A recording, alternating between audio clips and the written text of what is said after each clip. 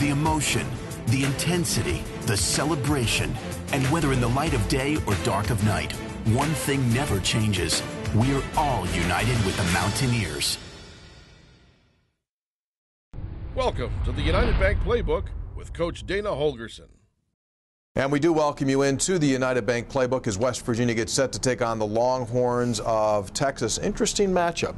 Charlie Strong in his first season, you could see like an elevator. They're going up as far as improvement goes, getting better offensively, getting better defensively. Scheme-wise, what do you think he does to you this week?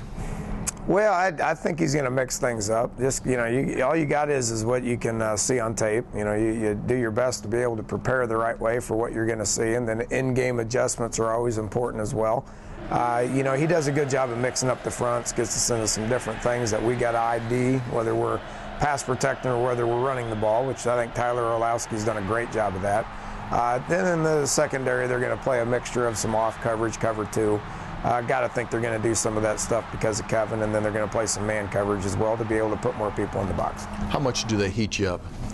Not a bunch. They're a third medium blitz team. That they're going to do that just like everybody else does. But they don't do it a ton. They're going to do it periodically. They're going to bring some zone blitzes, some man blitzes as well.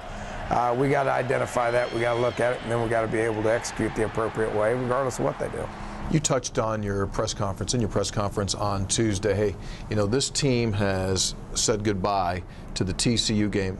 Talk to me a little bit about the meeting on Sunday and how they literally said, we're done, we're going ahead. Yeah, there was a lot of disappointment. Clearly there's a lot of disappointment for everybody involved, coaches, players, fan base, media, all the rest of it. Yeah, it's disappointing, but the only way to really move on is to have a collection of guys that understand the next game. We got a lot of experience in the locker room. We got a lot of guys that understand the next game is going to be pretty fun too. The next game is going to be a great atmosphere in Austin, Texas. Don't want the TCU game to beat us twice. Get rid of it. Let's move on so we can enjoy the next Big 12 football game. Injury-wise, that was a very physical game. You guys dealt out a lot of punishment. There were some heavy hits. How'd you come out? Really good, really good. I mean, we got all hands on deck. We're healthy. We're in a good place. I can't say enough about the job that Mike Joseph's done with our bodies. Dave Kearns has done a great job getting these guys healthy as well. My job's to do the whole mental thing, So we're going to have a good week of practice. We're going to get down there. It's going to be a fun atmosphere, exciting game. Looking forward to it. Weather should be great, and Coach, we wish you the best. All right, thank you.